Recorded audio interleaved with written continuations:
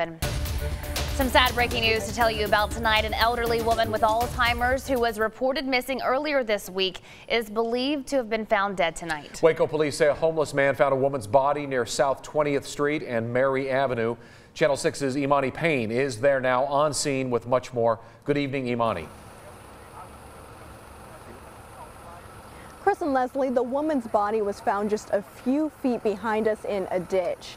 Now, if you remember, 75-year-old Lelia Norfus went missing Tuesday.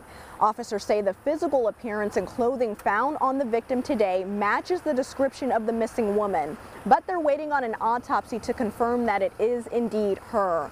Family members gathered out here at the scene earlier this evening in mourning, also believing that it is their loved one Norfus that has been found.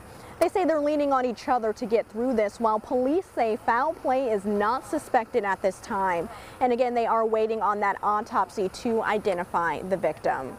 For now, we're live in Waco. Imani Payne, Channel 6 News. All right. Thank you very much, Imani.